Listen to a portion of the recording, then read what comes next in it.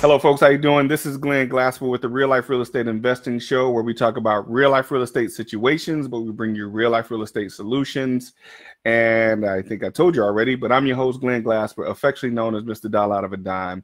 And today, our guest is coming back again, encore presentation, to share with us some of the amazing things that are happening with the software that's called PropStream, and how he's going to help us learn how to use it to pull leads, absentee owners, all sorts of things.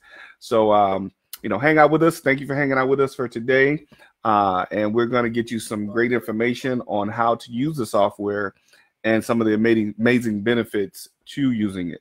So I'm going to bring on our guest. Let's see, we have him here. Mr. Burton, how you doing today? I am doing extremely well. Thanks for having me. How are you doing today? Great, great, great. Glad you could get back in with us today. And, as I was sharing with the folks, talking about some of the amazing things that you're going to be sharing with us in the PropStream software. So before we get into that, I want to give you an opportunity to introduce yourself to the folks and kind of give them a little bit of information about what you're going to be sharing with us today. Absolutely. So what I'll be sharing today is an amazing real estate tool. It's called PropStream. For those that don't know, PropStream's actually been around since 2006. Been collecting data, started with foreclosure. That was the thing back then. And then over time, started just building that data set, right? Bringing in MLS, vacant, high equity, mortgage information, tax information. And so here we are today, 15 years later, where we have this product where you can literally dive into it and pull a market anywhere throughout this United States and build your own motivated sellers or buyers lists, get their contact information, market to them directly on the same platform. And then when these leads do contact you to potentially want to sell their homes, PropStream can also be utilized to essentially analyze that property. We try to give you as much information as possible so you can make the best and most informed decision. This also includes running comps on properties that are calling me back.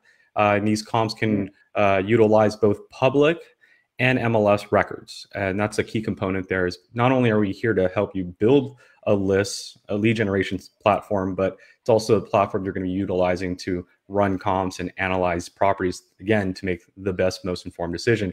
Where I come along was 7 years ago, started out as a customer service representative, just kind of understanding both sides of the spectrum from, the data world to the investing world. And over the years, I've positioned myself to be essentially the tour guide of PropStream. So as the company is releasing new components, new tools, I'm here to kind of educate the audience, the investors, on why we're doing what we're doing here at PropStream, and vice versa. Sometimes we'll get suggestions, we'll get certain things that are needed from the investor side that I'll bring up to the company leaders, and then we're able to come up with some sort of synergy. And we like to say that this product is investor built for investors. So that's a little bit about PropStream, a little bit about me today. And today we will be going over PropStream just to kind of give you an idea of what it can do for your business. Okay, great stuff, great stuff. So tell us a little bit about yourself. Where you're from, and how did you get into the PropStream tech world, I guess I'll call it. Well, I'm originally from the Philippines, and I moved down here when I was about 2 years old, and I grew up in LA County, and just pretty much been an LA kid for my whole life. Now, I grew up in the 90s, so obviously what I ended up getting exposed to was a wave of technology, from video game consoles to computers. And ever since then, computers, technology has been part of our era, my generation's lifestyle. So I embraced it at a very young age, and became very computer literate. I just understood hardware, software. And so 7 years ago, after walking away from a retail job at a video game location, I decided to get involved into the technology world a little bit more. And so I saw an ad for PropStream. I didn't know anything about real estate at that time. Figured I'd answer it. They obviously did their background checks, their interviews, and they thought I was a perfect fit. And at first it was good. I mean, all I did was just kind of help people install the product, make sure it was up and running. But over time, people would ask me questions like, hey, what would you think I should do here? And again, I'm not an expert at investing, but I decided if people are going to start asking me questions, why don't I just kind of understand where they're coming from? So I took it upon myself to take real estate courses, educate myself through multiple books on creative seller financing and what agents do and what lenders look for. And so again, I'm not an investor. I'm not someone who you can go to for advice, but I do understand what you need. And so I'm able to essentially bridge the gap between company and the user as well. And so that's a little bit about me. And again, for 7 years, I've just been here helping people understand how to effectively use PropStream for their real estate business. Okay, good stuff. Good stuff. And you know, like I shared with you just a little bit ago, I've gone in and I've tinkered with it a little. I have some people on my team that are much more advanced at using it than I am. But I want to give an opportunity for you to share with the folks some of the benefits, how they can use it, and why they should use it. And I know you share quite a bit of that. But some people will probably want a little more detail. And that's, I guess, where I would come in and ask the questions, a little more detail about how this program can work to help those of us that are investors. So. You mentioned that you can actually market to people right inside the platform. Can you tell us a little bit more about that? That's correct. So on top of creating a motivated sellers list or buyers list, our system has an internal skip tracing platform. So you can actually take that list once you've built that motivated sellers or buyers list and skip trace it. And so within about 5 to 15 minutes or longer, depending on how big your list may be, you'll get contact information, landlines, cell phones, and email. So that alone, once you get that information, you yourself can, manually cold call, manually send postcards. But within our system as well, we have an area called the campaign page. And what that allows you to do is take that list of motivated sellers and buyers with their contact information and then send direct postcards, ringless voicemails, or emails through PropStream. Wow. Right inside the platform. That's amazing. And that combines, as I'm thinking off the top of my head, that combines about 3 or 4 different programs that many of us use for those different things. So, having it all in one location is actually a great thing to do. So how is it that we locate? So can we do, for example, a detailed search of, down to the zip code and county of properties that we're specifically looking for? That's correct. Our system has 4 types of marketing searches you can perform. You can search by county, you can search by a city, you can search by zip code or up to 5 zip codes if you like. You can also use our draw search feature, which allows you to pretty much custom create an area within a zip code that you'd like to essentially get results in. So those are the 4 types of searches that you can perform. After performing those searches, we'll give you the results that we've collected. And at that time, it's either it's up to you at that point to essentially filter for the particular looking for. Got it. And are we able to search for, many of us, our primary objective is to reach absentee owners. Is there a way that we could do that within that platform as well? That's correct. Through our filtering system, you'll have over 150 different filtering options.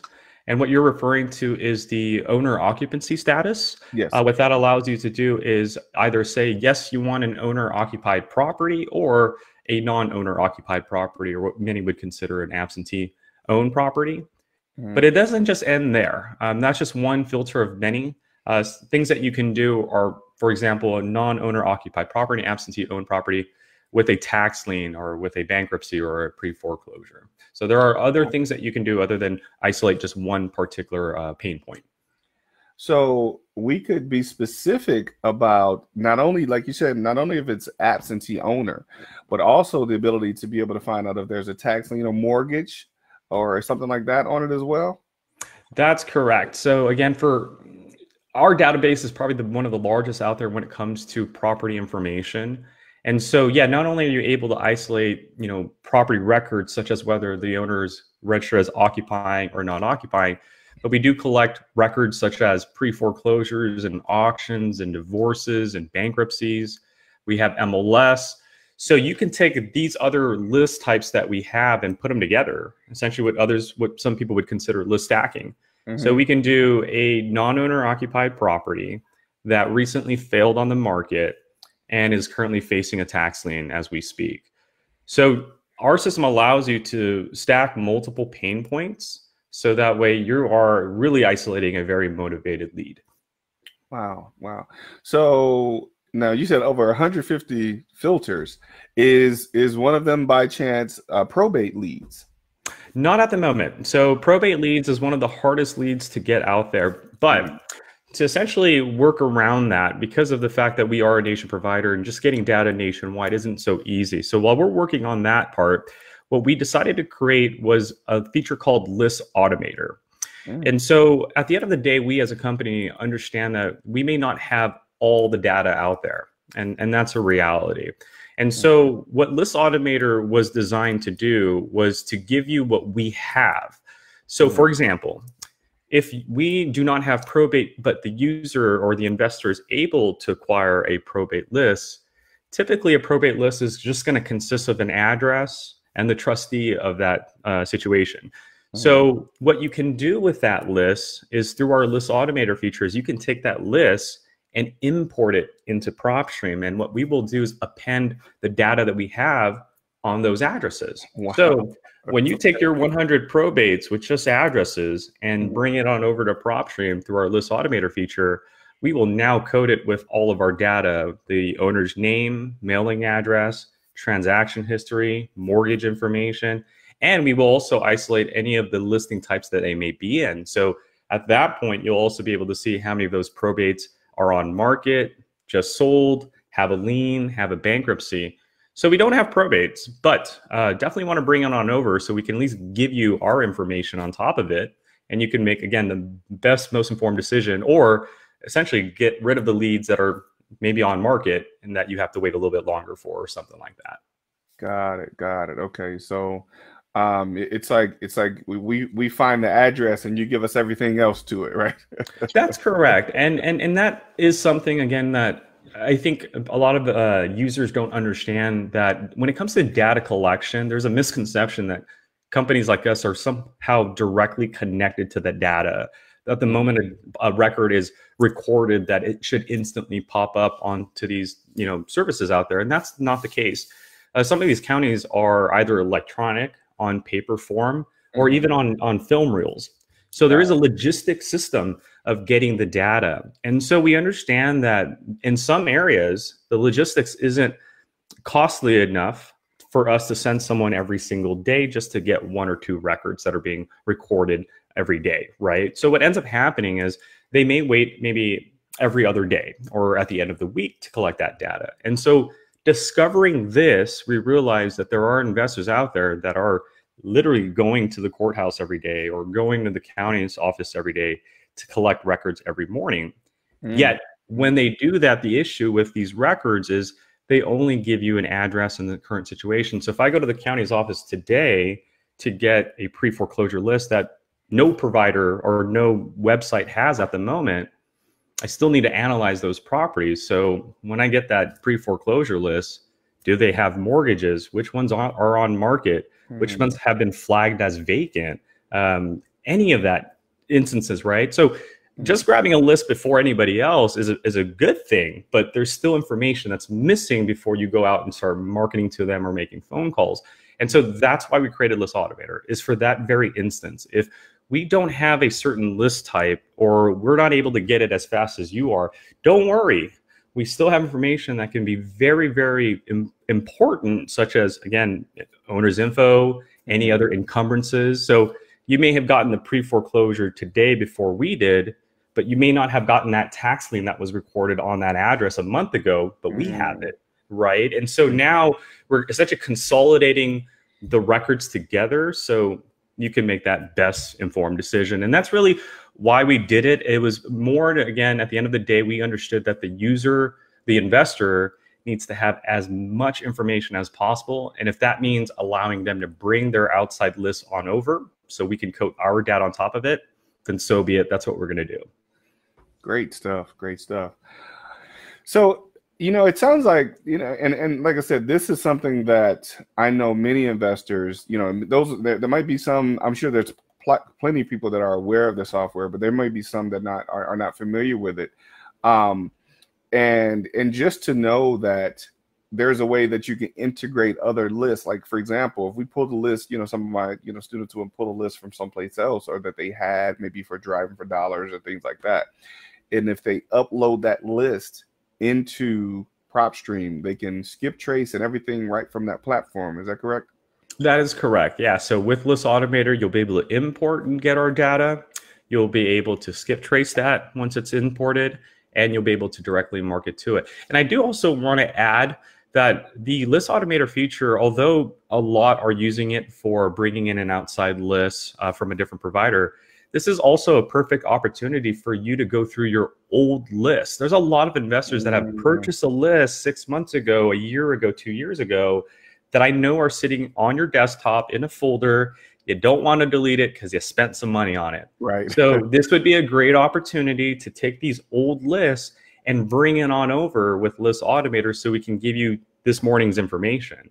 So you may have bought a high equity list 2 years ago and you're thinking there's probably a lot of properties with no more equity in there. They're probably sold. But when you take that high equity list from 2 years ago and you bring it on in, we'll tell you which ones still have high equity this morning, which ones are still owned by the same owner, and so forth. Wow, and you specified this morning, so that information that would be, if we uploaded that list, would that information be real time? No, not necessarily real time. And when I say by this morning is every day we do an update. So if we get a deed and it's been recorded, and let's say we populate it this morning, when you take your list from 2 years ago and you bring it in today, you're going to get that information. You're going to see that there was a deed recorded just recently and that property is now sold or no longer a possible lead. So what we can do is, again, take an old list and just give you all the new information that we've collected since you bought that list. And now you can say, okay, 50% of this list got to go, but the other 50% are still within my high equity criteria. Great stuff. So now, and I know you're able to, because it sounds like you're able to find out about tax liens and mortgages and all those other things. How about any other outstanding liens, like maybe mechanics liens or HOA liens or anything like that? Does that information we do have quite a bit of informal, involuntary liens available. So the type of records that you can pull, the type of liens that you can pull are tax liens, which include federal, state, and county tax liens or property tax liens. We have HOA, utility mechanical, solar panel, child support liens, and abstracts of judgments as well. Essentially someone being sued and there's a lien on the property until the court decides otherwise. Wow. Okay. And that's great stuff. That's, I mean, in essence, almost as if it's actually pulling a title search on the property, which many of us need to know before we go and approach these properties, what type of liens are still, outstanding. That's correct. We try to give as much information. I wouldn't go out and say that, we're going to go ahead and replace a title company, but no, we do give a lot of information to where you can feel confident enough to make an offer, confident enough that the situation that's unfolding before you can, before you make contact with that seller. But at the same time, just being able to have that information in front of you and not go in there blindly, that was really our main goal. Okay, great stuff. Okay, now I want to get into, and I know, of course, obviously you can't name all of the filters, with there being 150 of them. What would one that would stand out to you in your mind that you would think that we could use, maybe one or two that we could use that we're probably not, that's probably not used, regularly by investors? Is there one or two that you could tell us about? Yeah, I would say the one that a lot of investors are probably overlooking is the owner's location. So in our filter, in our ownership info section of our filter, there is a possibility that you can isolate where the owner is registered at living, or the location of the owner. So we talked about absentee owner. So with that, I can say not only do I want an absentee owner, but I want that owner in a different state. And so that for me, I would assume it would increase that motivation, especially with what's going on right now. Traveling is at an all-time low. Absolutely. And so a homeowner who's in a different state facing a lien or facing a pre-foreclosure is probably a little bit more stressed than if he were to travel to that property with no problems. So I think that's one thing that's overlooked is, controlling the location of the owner. And another thing is, and this is really not the second filter, it's kind of just an overall understanding of our filters. I have this philosophy that a lead is not a list. And so although we have 14 different lists you can choose from, 12 of them being motivated lists that you can build from, motivated sellers lists that you can build from, the reality is we gave you all these filters so you can go into PropStream and craft your own problem. And I think that's what is missed nowadays, is that we get so tunnel vision to just find a list. And this list is a pre-foreclosure or a tax lien. Our system was designed to build a problem. So what you can do is you can say things like, I want a absentee owned property with an out-of-state owner who just so happens to have 3 mortgages on that property. And there's still 50% in equity. So that wouldn't even be a list that you're choosing from. It's not a pre-foreclosure. It's just a person who lives in a different state, and this property they have has 3 mortgages that they have to worry about. That can potentially be a problem, especially if these mortgages may have like adjustable rates and so forth, right? So I think just when you look at the filter, just looking at it in a reverse engineering perspective where, okay, I'm here, I've searched the city, I've searched the market, now I got to go build a problem. And I think if you approach our filtering system that way, you're going to find yourself some really great leads. Good stuff. Good stuff. I mean, and it's interesting that you pointed out that way, that we can go and find problems, because, those of us that, I'll say it this way, those of us that know what we're doing, understand that we are here to help solve those problems, and to be able to craft the problems like you suggested, is a great way to find the best leads. Absolutely. Good stuff. Good stuff. Yeah. So, and, in and of it, with being able to have the different ways to create those problems, I mean, there's several different types of leads we can pull from there. For example, even looking at the possibility of looking at properties that don't have as much equity, where we could potentially create a subject to list, where we could buy property subject to, would be a great way to, I guess kind of filter some of those lists, to search out those properties where we could, come in and look at someone who's, I mean, even if like you were saying, they're probably in pre-foreclosure, even if they don't have as much equity, that's still an opportunity to help with that certain situation where we can take over payments and things like that, so that's another great way. I mean, I'm just thinking off the top of my head. No, you nailed it right on the head, Glenn. And that was really what we've kind of designed PropStream to be over the last several years, was to be a platform for anybody that needs real estate data to get through, and over the 7 years I've worked with PropStream, I've come across all types of individuals that need real estate data, from, investors like yourself that fix and flip, do creative seller strategies, wholesale, to agents looking for off-market properties, and buyers to, build their buyers list. We've had lenders use our product. We've had contractors use our product. And so, yeah, I think at the end of the day, understanding that we are, investors are looking for problems, and to use our system to, build that problem. That's, I think, what's missing the most. And there's a lot, like you said, with subject twos. I mean, I can think of many things from, what you mentioned, have people with low equity. There are maybe properties that failed on the MLS. They want to sell, I just couldn't sell at a certain price. You can go in there and maybe craft a strategy for them that they'd be happy with. So again, the idea is, we don't know your in particular strategy. So here are over 150 different filters for you to kind of redesign the data that you're pulling from an area to fit your investment criteria. Great stuff. Great stuff. Now let's talk about building a buyer's list using PropStream. What would some of the ways be that we could use PropStreams to create a buyer's list?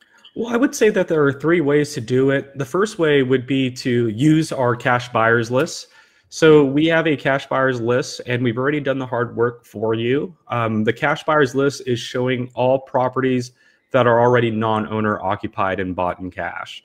So we've again, gone through all the records and removed all the owner-occupied cash buyers. We figured those are just personal purchases, probably not the real investors. So anytime you search a market and you click on our cash buyers, every one of those results are already non-owner occupied cash buyers. Just some things you probably want to do there is specify when they bought the property, maybe in the last 6 months, last year. Specify the type of buyer. Was it an individual or corporate buyer? And perhaps the characteristics. Obviously, you want to make sure if you're looking for a duplex buyer, then you're isolating the buyers that are buying duplexes. So that's the first route, using our cash buyers. The second one would probably be to manually build your own buyers list. So, and with our filtering system, you have the ability to isolate last sale dates. So you can say, I want a non-owner occupied property, owners out in a different state, and the property was bought in the last 6 months, right? So that right there is just crafting your own type of buyer using our filters and just understanding the buyer's behavior. And the last, which is a fairly new list that we built, it's called the flippers list. And because we have the MLS data nationwide and most of the states out there, what we're able to do is utilize both of the data sets, county and MLS records, and we combine them together. So our flippers list is going to show you any property that's been owned for less than 24 months and is now back on the market for sale.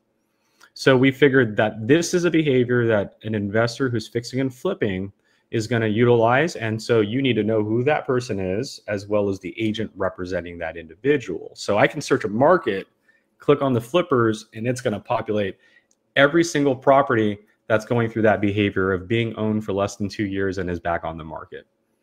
Wow. That's basically a flipper's behavior. Absolutely. That's great stuff.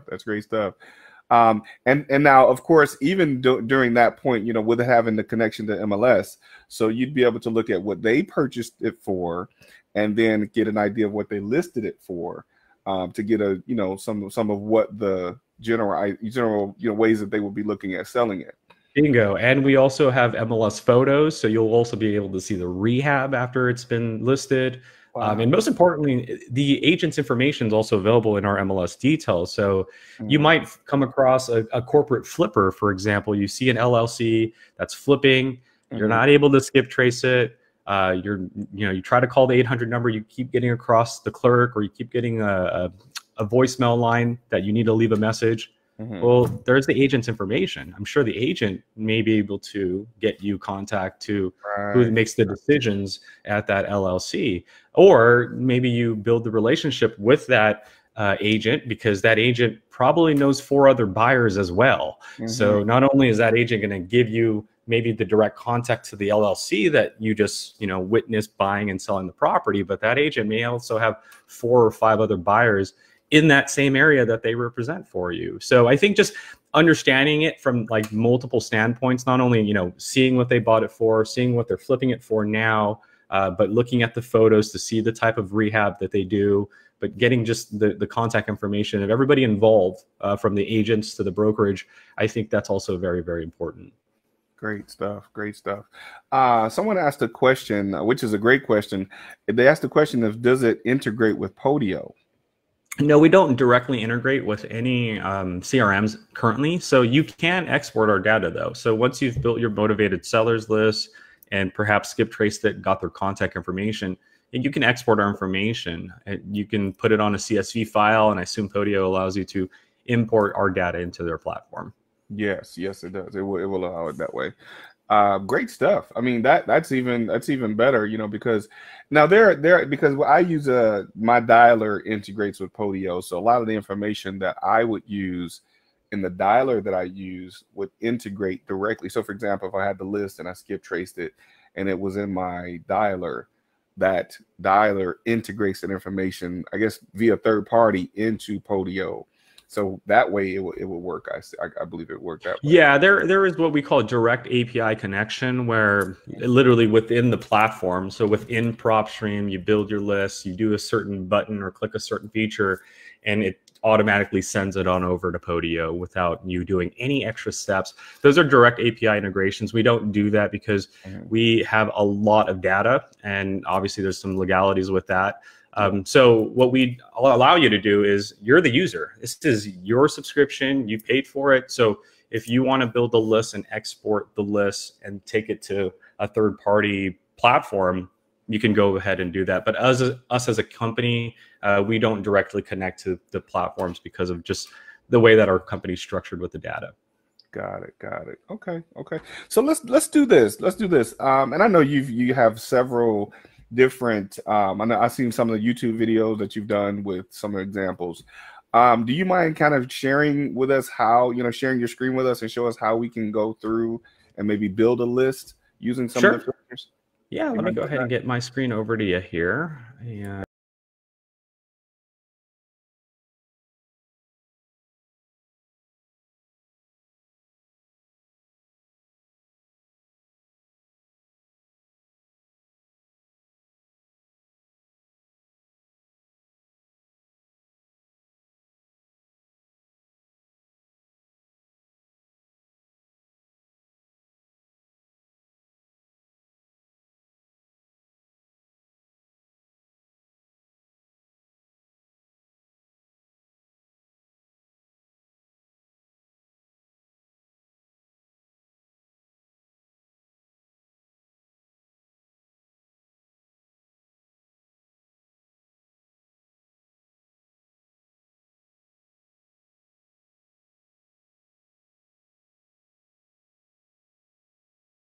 Do to make your life a little bit easier is we take these leads and we've categorized them for you. So of those 400,000 records, 5,400 of them are on the MLS. And so now I can see just the MLS listed properties, their photos, the description. So anytime I click on one of these properties, this is what I see: property information, pictures. I can see MLS details, see who the agent is, listing history. I can run comps on that property using public records, MLS records, or both. So not, again, two-part system. One to build a list. The other part is just the amount of details we give you on an address so you can make the best, most informed decision possible. So besides the details, I've searched a market. Now I get to decide which category I'm looking to build. And so even if I chose pre-foreclosures, 372 is quite a lot. I mean, if I'm calling, if I'm sending postcard, that might be a little too pricey for my budget. So this is why we created that filter. And the filter here is what allows you to create a problem. And so some problems are obvious and some aren't. And so if we're referring to an obvious problem, we can click our quick list choices and we can look at things that are, on market for a certain amount of time through our filtering system, vacant, liens, all the way down to failed listings. So there are several obvious issues that we can look for, like a pre-foreclosure here. And again, we can stop there and just deal with the 372, but if it's still too much, the left-hand side allows you to essentially build even more motivation. So what type of pre-foreclosure? Is it an owner-occupied, or is it an absentee-owned one, which we were talking about earlier? Now, other than knowing whether the owner is occupying it or not occupying it, is the occupancy status. So we do collect records from the Postal Service, and we can tell you whether the address has been answering the mail or not answering their mail. So think about this: a non-owner occupied property that is not addressing the mail, so it's probably completely abandoned, versus a non-owner occupied property that currently is occupied by a tenant, perhaps. Think of an embarrassing situation where 119 pre-foreclosures have to now let their tenants know that they have to pretty much move out pretty soon, right? So just dealing with these two is very powerful, whether it's the owner living there or not living there, whether there's someone there or someone not answering their mail. So let's do non-owner occupied with a tenant. Next, we have property characteristics. So here you can see that we have commercial buildings, residential, townhouses. So in our property characteristics, we can isolate whether we want commercial pre-foreclosures or residential pre-foreclosures or vacant land that's in pre-foreclosure. So in this case, we'll just keep it simple, residential, and we don't want these townhouses or condominiums. So I need to go to property type and choose, whether I do want condominiums or I do want townhouses or I just want single family properties. Okay. We have bedrooms, bathrooms, building size, lot size, year built, home features, a bunch of unit ranges. So you got to think of these as problem builders, because here again, a lot probably don't look for year built, but think of it this way. If you're negotiating with a homeowner, what if their property was 30 years or older? Well, now you're for sure going to be able to offer them a lower price because that property definitely needs some rehab, right? Or maybe you're an investor that you don't want to rehab. You just want to buy something that's distressed and get it at a good price and then maybe clean it up and then list it right away. So in that case, why don't you look for a property that was built maybe in the last 10 years or later? So there are features here that sometimes are overlooked but can drive motivation, whether the property's old or very new and there's less work that needs to be done. You've got home features, and for those looking for multifamily properties, the unit number range. You can also include and exclude HOA properties as well. So that's our property characteristics. And then now it's the MLS stats. So we can apply whether these pre-foreclosures are on or off market. Maybe they're off market because they recently failed on the market. And so now we're down to 5 very highly motivated pre-foreclosures. We went from 372 to 5 pre-foreclosures that have also failed on the market. So what I just did was create 2 problems. Owners in pre-foreclosure, it failed on the market, and the owner isn't occupied the property and is a tenant currently residing in that property. Right, so get creative. It could be a failed listing that's not on the market anymore. Maybe it's on market, it's currently active, but it's been active for more than 90 days. So there are just several approaches that you could take. Understand that it's not just a list that you're looking for, it's a problem that you're trying to build. And here are just some examples of those problems that you can build, okay? So again, keeping it simple, pre-foreclosures that are not on market, but do understand that you can use our MLS status section to create more than just an off-market property. You also have the pre-foreclosure and bank-owned section. So here you can refine or add pre-foreclosure details to your searches, such as the type of pre-foreclosure, when it was recorded, the auction date, how much the bid is, and all of that good stuff. This is also an area where you can suppress pre-foreclosure. So Phoenix is known to be a very aggressive area for investing. And let's say a lot of these investors are always calling pre-foreclosures. So what I can do is I can say, you know what, if pre-foreclosures are highly sought after, why don't I look for a lien instead of a pre-foreclosure? But that lien, and I can go into the pre-foreclosure section, is not in foreclosure yet. So I'm kind of beating out the investors in this area that are looking for pre-foreclosures by looking for something before a pre-foreclosure. So a lien not in pre-foreclosure, or a bankruptcy that's not in pre-foreclosure yet. Or we can stack. Hey, I want a pre-foreclosure, I want a bankruptcy with a notice of default or an auction.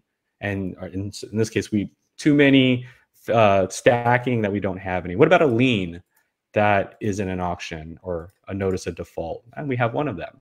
So you can see how our system allows you to not only add, but also suppress. So stay away from those foreclosures that all these other investors are doing. So liens that are off market, not in foreclosure.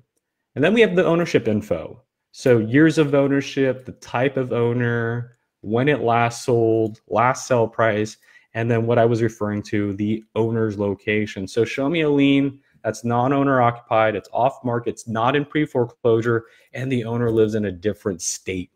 And so here are 24 highly motivated liens that are, again, not in pre-foreclosure yet, but they're facing an abstract of judgment of $1,400, $8,000, $18,000. There's a federal tax lien there.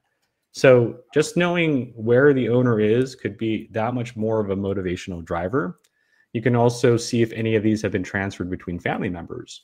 So you might see if there's, property that's been owned for 20 years and there was a recent transfer. Maybe there's some indication of something going on behind closed doors that we don't know. It could be a medical issue. It could be something, or maybe they're just protecting their assets or being smart, but you never know. It's an indication that something is happening. So why not give it a call, Then you have your lien, bankruptcy, divorce status. So here you can add a lien to your search of bankruptcy, divorce, or remove liens, or look for liens that were released or bankruptcies that were dismissed. Here you can specify the type of lien. So we have 24 different lien options here. Show me all the tax liens or the HOA liens, which there are any. Mechanicals, not here. Utility, nope. Solar panel, child support, or abstractive judgments. So, okay.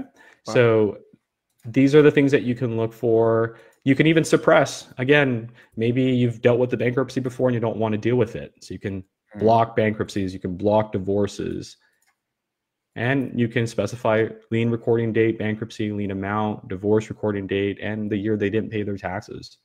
And the last two sections are valuation equity, how much the property is worth, how much the property could rent for, the growth of the property over the last 2 years, the estimated equity based on a dollar amount or equity amount.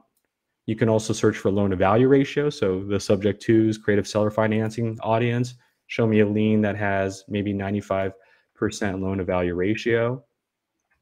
There's none. What about an 85% loan to value ratio? Something very high, nothing. So we'll do 20%. Let's do 60% or higher. See, so this is just allowing you to control the level, the loan to the value ratio. So again, the higher the loan to value ratio, the lower the equity is, and that may require some creative strategies. And then you can also search for assessed total value, the tax value of the property. And then last but certainly not least, mortgage information. So here you can search up to 4 loan positions. You can say, I want a property that has 2 loans on it, or a property that has 1 loan on it. Wow. And look for an open mortgage with a certain amount, or a loan to value percentage or dollar amount. You can even exclude cash buyer records, free and clear properties, and seller carryback. So these are our 150 different filters for you to choose from for you to build a problem. And so far what I've done is non-owner occupied with a tenant. It's off market. It's not in pre-foreclosure. It has a lien on it. And the owner has 1 mortgage and they live out of state. So think about it this way. There's 15 properties in Phoenix that are being rented out right now. The owner lives in a different state, and we're dealing with 33+ million people that have filed for unemployment. Some of these renters here may not be paying the rent. So these 15 individuals may need some help. And that's the idea here, is I didn't just look for a list, I looked for a list with multiple problems on it. So that way I went from 8,500 liens to the 15 that are very, very, very, very motivated and will probably really consider selling. And again, because I've suppressed pre-foreclosures, these 15 have a high probability of going here because they do have a mortgage. And if those tenants aren't paying the mortgage and the owner doesn't pay the mortgage who lives in a different state, then these 15 properties may end up going into default.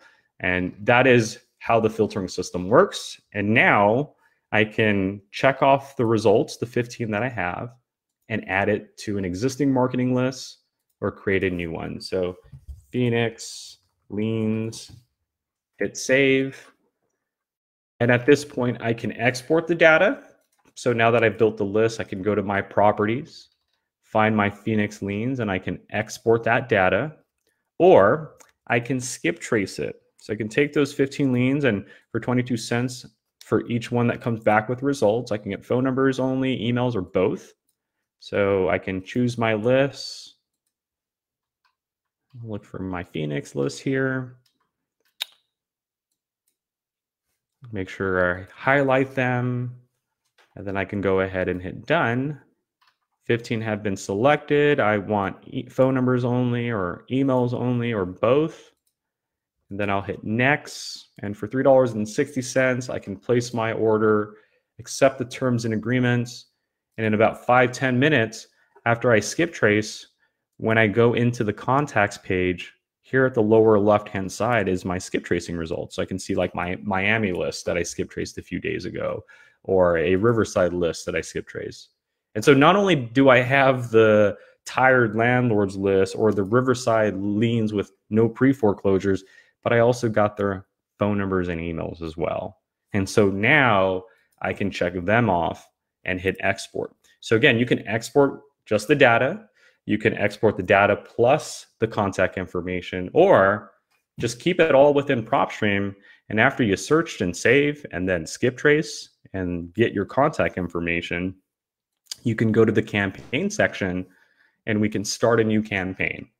You name the campaign, you choose the list of individuals you want to campaign to, and you can create as many campaigns as you like. You can see here I have 113. And the idea is that we know that no two marketing lists are the same. One's going to be for lien. So this lien campaign is only for the 50 individuals that have a lien. And so those 50 individuals will get a postcard, a ringless voicemail, or an email of my choosing.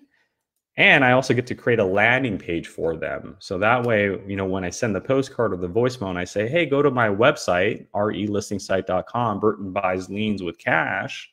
When they get to this website, this is an application that they can fill out. And so if any of these 50 individuals really need my help, they're going to go to this website, they're going to fill out their name, email, phone number, and message, and I'm going to get an email notification. And that's a warm lead. If any of these 50 take their time to get to my website after getting my postcard, my voicemail, or my email and fill out this information, and I get an email notification while I'm out shopping, everything goes on hold because that's a warm lead. They took the time to do that. And so that is how this three-part process works. You can search and save and export, search and save, get contact information, and then export, or search, get contact information, and then go into the campaign and directly market to them. Now, assuming that this is done correctly, you're going to get a lead. Someone's going to call you, hey, I'm interested in selling my house. And so what you're going to do then is, instead of searching a market, you're going to search an address. Right? Well, what's your address? Let me look into it for you. And as you search an address, we're no longer seeing results on the right-hand side. Rather, we're seeing the subject property. We're seeing the 100 neighbors around it, the MLS properties around it, the pre-foreclosures, the foreclosures. You can even zoom in on the map. The streets turn blue. You can click on it and see the property itself. But in reality, what we really want to do is go to the details of that property. Because remember, before you call the owner, or maybe you're talking to the owner over the phone, you need to analyze that property. You need to know the opportunities. Hey, here's a 14-year-old building. The roof doesn't need to get done yet. Oh, they've owned it for 8 years. Maybe their kids are now in college and they need a downgrade from that 4-bedroom, right? Oh, the estimated value has climbed since last year. Oh, comps are pretty good. Oh, they have 2 mortgages, but the mortgage balance is still low. That's not bad.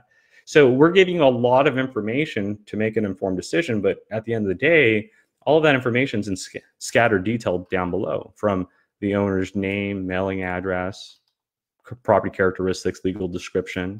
You get to see tax information, mortgage and transaction history, documents. But at the end of the day, you got to make an offer. How do you know what to make an offer on? You got to run comps. So if your whole strategy is, we're going to give 50% in cash to the market value of that property, well, what is 50%? And in order to know 50%, you have to know the 100%. And so that's what the comparables are. And in our comparables section, I can use public records, so what the county has recorded, or MLS records, what's recorded on the MLS, right? What agents are recording, or both. Tap into both of these records and show me what has sold in the last year that has a 4-bedroom minimum, a 2-bathroom minimum, just like our subject property here. And I want all the MLS statuses that have sold, and I want all the public records that have been financed by a bank. And the properties need to be a residential, single-family property. And we can increase or decrease the distance. So we can do a 1/4 mile, let's say 0.25 miles, make it really tight. And now here we have our 7 properties. Here are 7 properties within your filtering criteria. Here are their characteristics. Here are the photos. And you can see these photos. You can see which ones have been fully rehabbed, right? Make sure that they're actually good comparable comps.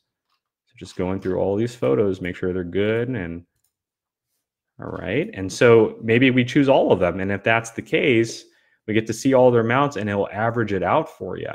But it's not that you need to know the average, it's that you need this data when you're negotiating. So what do? After I make my comps, I'm going to hit actions, view comps report. And what it's going to do is going to take the comps that you've selected and generate a PDF file for you.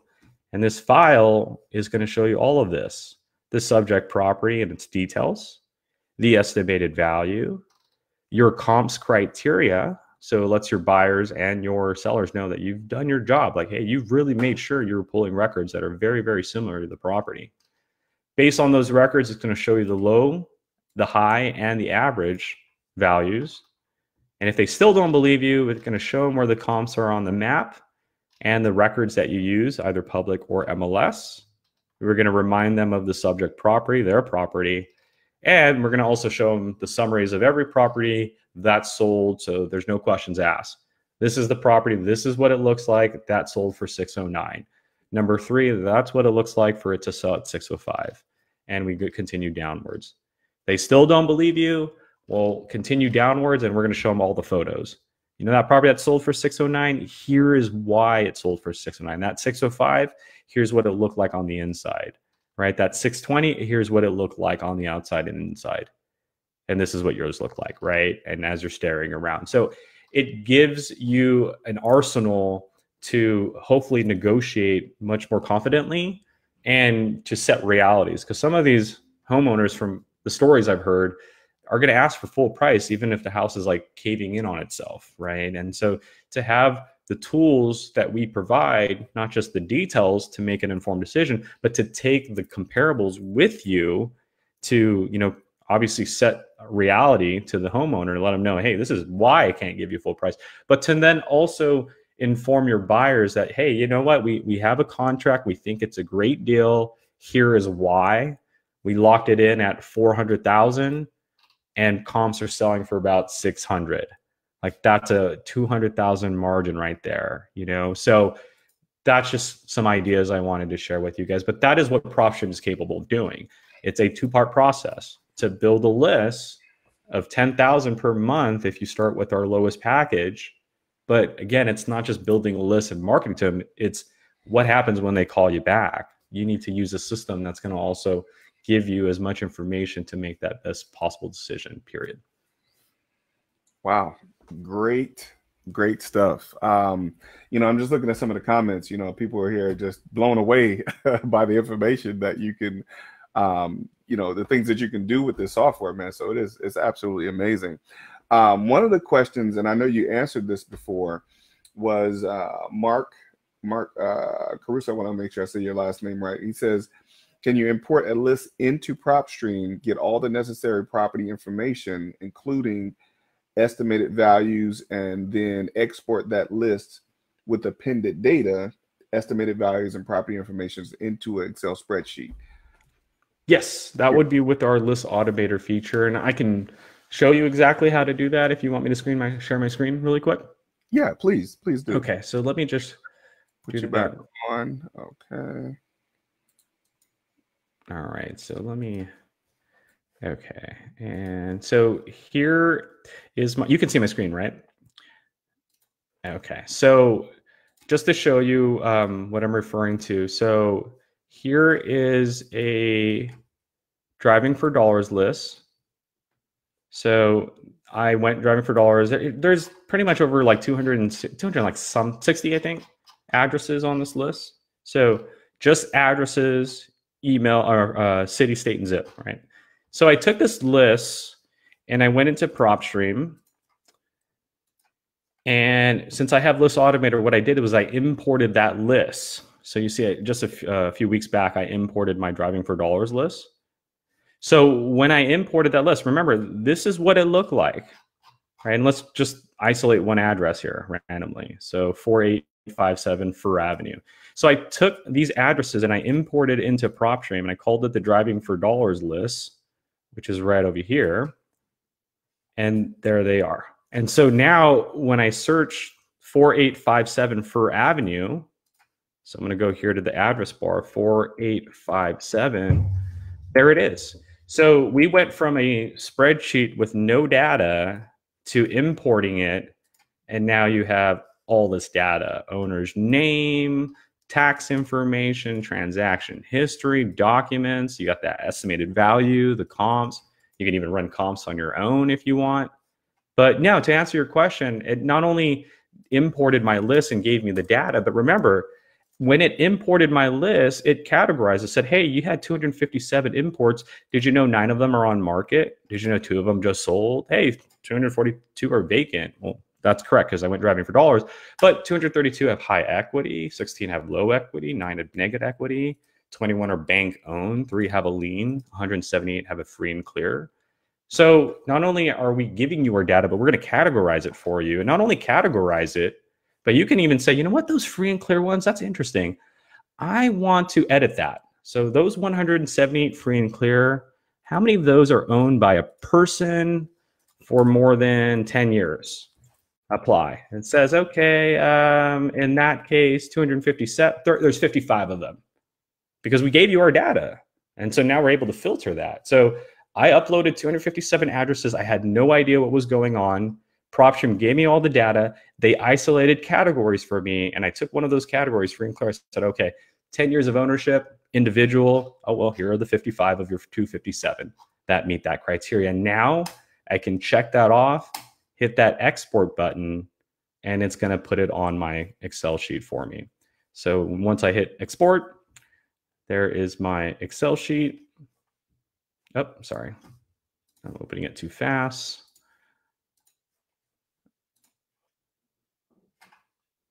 And there they are. Here are these 55 properties and their contact information. So to answer your question, yes, you can definitely append or import, append our information, and then export it if you like as well. Wow. Again, great stuff. One of the other questions now that shows definitely how you can interact, how you can actually pull that data after it's all updated and everything. I mean, that's absolutely amazing. Absolutely amazing. I can't wait to get to start working with this thing now. We have someone else that says, and I believe you did cover this question before. It says, how does this relate to commercial listings? Does it pull the same information? And what about bank contact information? So bank contact information is not available because they're the bank. So there's no way to skip trace them. You can call their customer support line, no problem. Commercial listings. So we do have commercial records, but when it comes to listings, like if you were to say, I want a commercial building with a divorce, that's not going to happen because most of our listings are residential listings. Mm-hmm. That's our primary goal, is to get residential distressed listings, right? But it's starting to grow. So you're going to start seeing over time, like pre-foreclosure commercial buildings. Like when we were doing the Phoenix area, I was looking for pre-foreclosures. I chose commercial, we saw 14. I chose vacant land, we saw 14.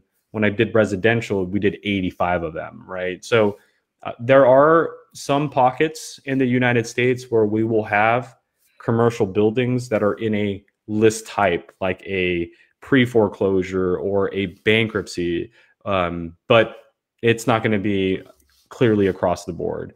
But for residential properties, yeah, that's mainly our thing. So most of our 14 quick list choices are going to be primarily for residential properties. You're going to find more results in the residential area.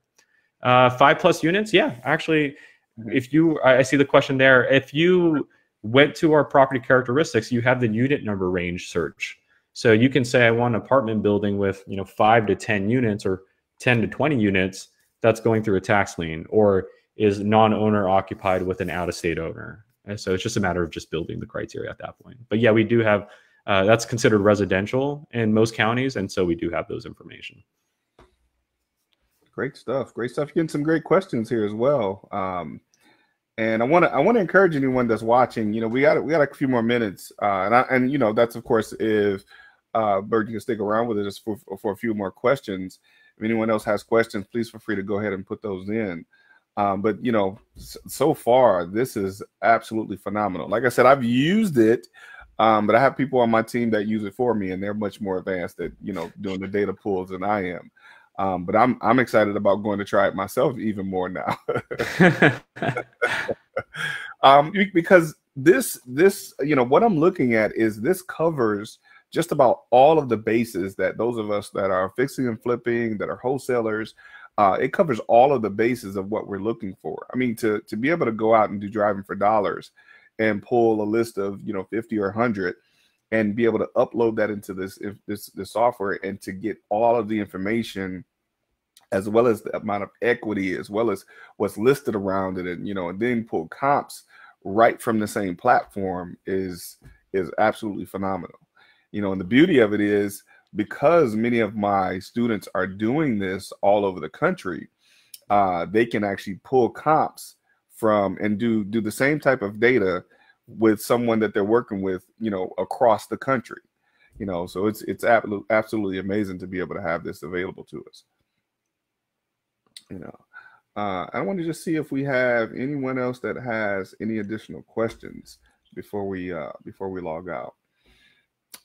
Anything else you want to share with us, Burton, about some of the things that we should be, paying most attention to when we're using it? Or just make sure just remember, at the end of the day, build a problem. I think once we understand the mindset that we're not looking for leads or lists, we're looking for problems. You're going to find a lot. Whether again, just understand that some problems are not so obvious. Like a list, like a pre-foreclosure, that's obvious. You can just go find a pre-foreclosure list. But like a person with 2 mortgages, an out-of-state owner with a tenant during this pandemic that we're going, those are problems. And when you understand that, you'll find a lot of leads. Another thing to look out for is that by the end of the month, so in about 2.5 weeks, our mobile app is coming out. All right. The question was asked about probates. And I know you mentioned before that you can't necessarily pull the probate information, but for those that have a probate list, can you explain how that works again? Yeah, so if we don't have probate listings, but if you have a probate list, you can do one of 2 things with it. So usually when you pull probate lists, most of the times they just give you the address of the property in probate and the trustee of the situation or what's unfolding in that property. So what you can do is one of 2 things. If you don't have List Automator, you can take the time and just search each address one at a time in our search bar.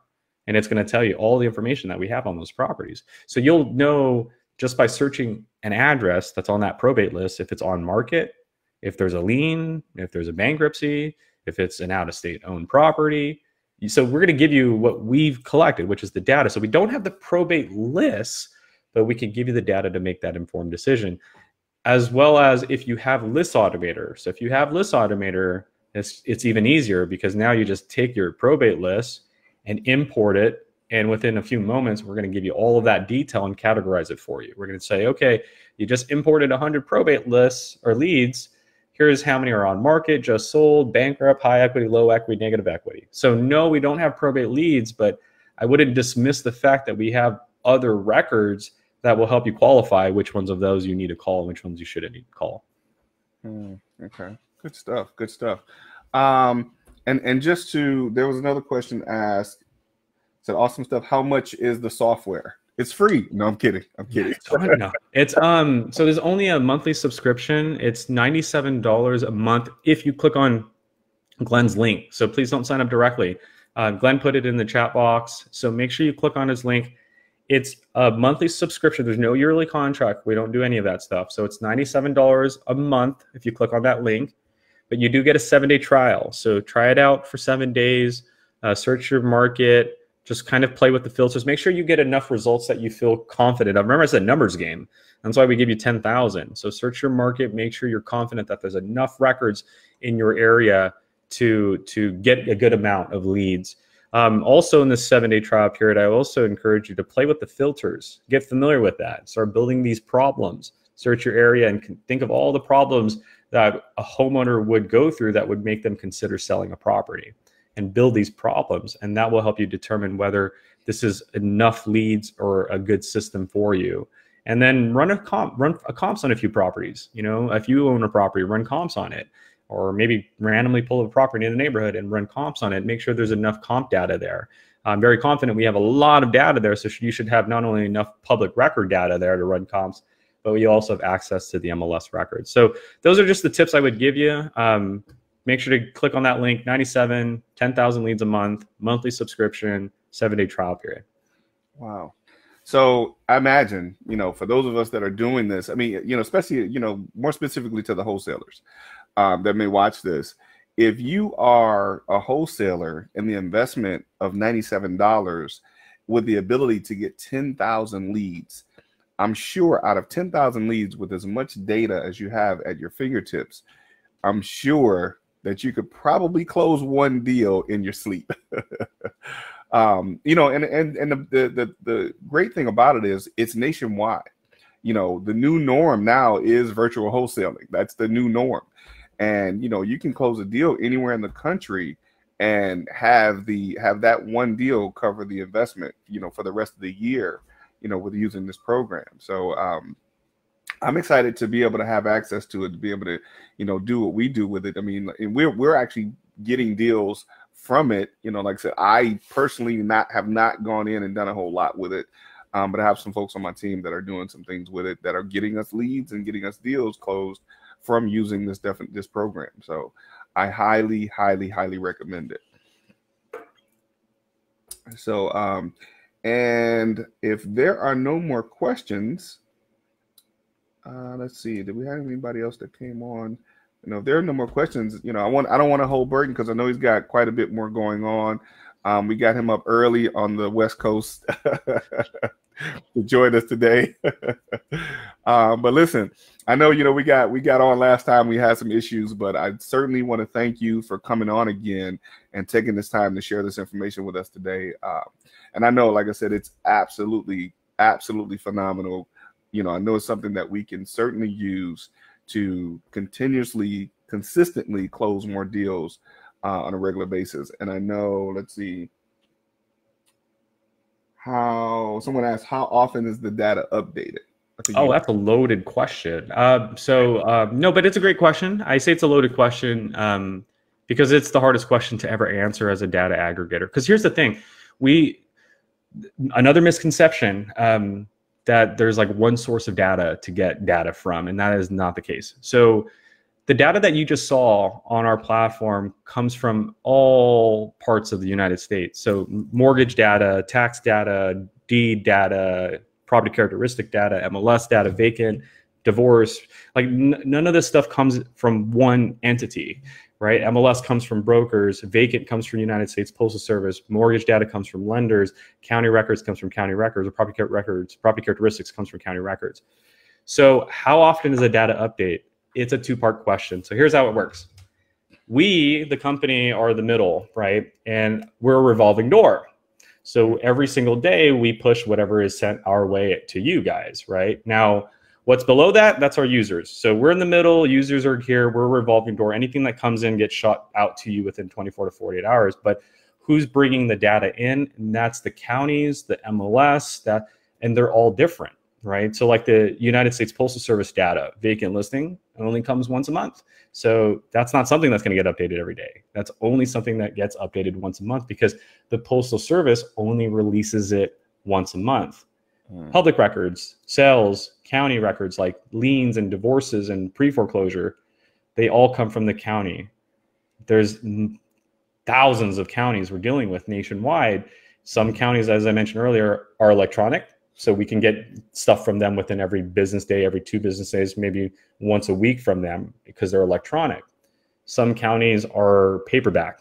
So we have to send someone over there to actually physically take copies, send it back, and then we upload it. And this is why I can't really answer your question on how often is the data updated because no two counties are the same. I can say that the vacant updates once a month because, yeah, the Postal Service sends us a huge list across the board once a month. But for transfers, deeds, sales, mortgage, it's across the board. So I will leave you with this. It is based on the population. So counties are run off property taxes, right? So if you're in an area where there's millions of properties, there's millions of dollars being collected in property taxes, and property taxes is what feeds the infrastructure, cops, counties, education, all of that stuff. So in a very populated county, you're going to see better technology. You're going to see faster responses or faster frequency. So if you search our system for like LA, Miami, Dallas, all these major cities, the data frequency is faster But if you start going out to an area where there's not too many residents, maybe like 10, 20,000 properties, again, counties are run off property taxes. So that county is probably not electronic, probably on paperback. And so we're only sending someone out there. And I'm not saying we as PropStream, but our data collectors are again, it's a business where they have to measure out the cost effectiveness. Is it cost effective to send Glenn to a city that only has 5,000 people every single day? So I have to pay for Glenn's travel, Glenn's food, Glenn's salary for him to go to a city with 5,000 people, and there's only 2 pre-foreclosure records happening every day. Right. What's going to happen is the company will make a decision. Now we'll say, you know what? It's not cost effective. We're going to have Glenn wait 30, 45 days, and then we're going to send him and get all those records and put it in all at once. Now, when that happens, yes, you may see, oh, wait, you guys just updated, but this record has been there for a week and a half. Yeah, it's been there for a week and a half because we don't have direct contact. We had to go collect it, and it took a week and a half for it to logically make sense. This is why List Automator was created, right? So let's say a pre-foreclosure was released 2 weeks ago, and we still don't have it. Don't rule us out. Just get the address, type it in, because we may not have the pre-foreclosure details, but we have the tax info, we have the mortgage info, we have the MLS info. So it's just a matter of consolidating it. So I'd like to say that PropStream will have everything one day, but that is never going to be the case. That's just an unrealistic expectation. I hope one day we could say that, but I'm going to be honest with you, it's hard because of just no 2 sources being electronic, right? So that's how it works. Our update as a company is every day, but that doesn't necessarily mean every county is sending updates every day. And if you get something before we do, just import it or search the address and look at the other details that we have, because you may be able to consolidate and make, again, a better informed decision. Great stuff. Great stuff. I mean, and it absolutely makes sense. I mean, you nailed it. You gave a great explanation, and that's something that should be understood in what we do, because there's going to be different systems for different places in different parts of the country. So it's hard to say when one courthouse is going to update their information versus the other. And then, of course, based on whether or not, like you said, it's electronic or it's paperback, that's I mean, but you did a great job explaining it, but it makes sense. And there's also external variables, like COVID-19 took a hit with data recording. Counties were closed across the board, or if they weren't closed, they were on social distancing policies. So instead of having 20 people in the county office, they had 15 or 10. So records were piling up. So things will get delayed because of external variables. But I hope that gave you a kind of an understanding of how frequency works. I'd love to say, we do every day, but that's just never going to happen. That's just not the truth. We will give you any records that are given to us the day before, but that doesn't mean every county is giving us records every day. Right. Okay. Great stuff. Listen, folks, go over and check it out at poolcompswithconfidence.com, poolcompswithconfidence.com. I'll put the link in the comments. Go over and check it out. And listen, share this show today. Share this with all your friends, all your colleagues. And this information is definitely going to be something that will help all of us. If we're collaborating and working together, we can actually work together and do deals together, based on the information we're able to retrieve from using PropStream. So again, Burton, thank you so much for joining us today. Thank you for sharing your awesome knowledge and wisdom, and all the techie stuff that I thought I was, familiar with. I'm clueless today about. But I'll be back. Before I got cut off, I was saying we do have a mobile app coming out this month. That's right. Yeah. So look out for that. But I'll definitely be back because I'm sure we're going to need to cover that with your audience. So I won't be gone for too long. You guys will probably see me in the next few weeks regarding the mobile app part. It's so interestingly easy to reach you. So I'll definitely be reaching out again, and I'm sure I'll be getting the updates and information on when that happens, and we'll have you come back on and share with us how to use that as well.